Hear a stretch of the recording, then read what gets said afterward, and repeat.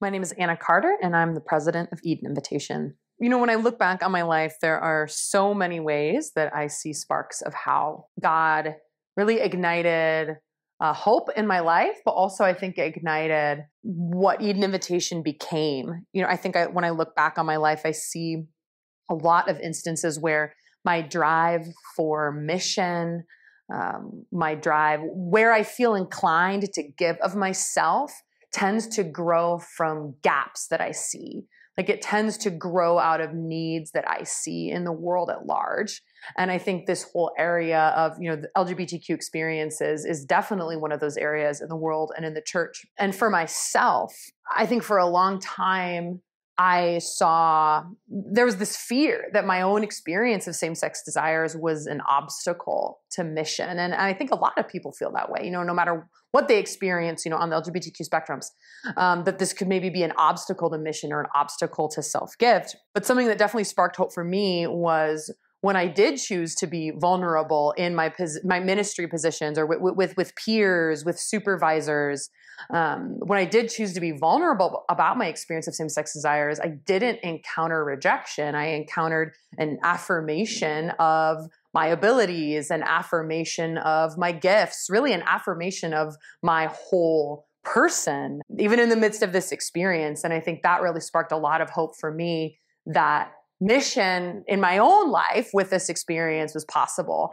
and is possible for others. And I think ultimately there's just been so many experiences in my life of God's love for me, a lot of personal conviction that He's with me, that God is good, that He desires good things for my life. And I think it's kind of impossible to quantify all of those moments over decades, but it's led me to this place where I just believe in my bones, believe deep in my gut that a good life is possible with Christ and with these experiences. I think God sparks hope, I think a lot of ways. I think one of the ways that God sparks hope for me for the future of Eden Invitation is actually in remembrance of the past. I think hope in the future can be kindled by remembrance of the past. How God has been faithful to His promises helps me to trust that He will be again.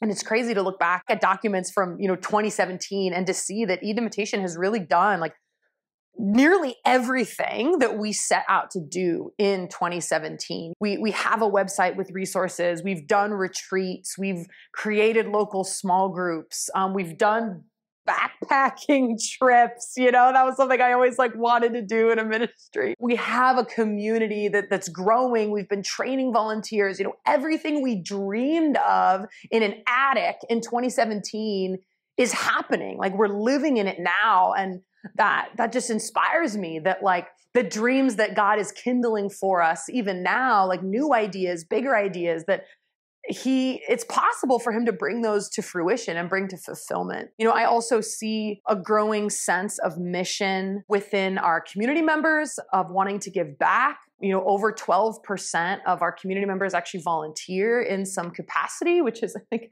higher than a lot of places. And that's really exciting. And I think when I look outside of Eden Invitation, something that really sparks hope for me is I think there's a growing desire in the church, recognizing that these LGBTQ experiences are very real, not only in culture at large, but in people within the church. And I think there's a growing desire to do something about that, to support people, to support organizations that are supporting people. And I think that's really exciting.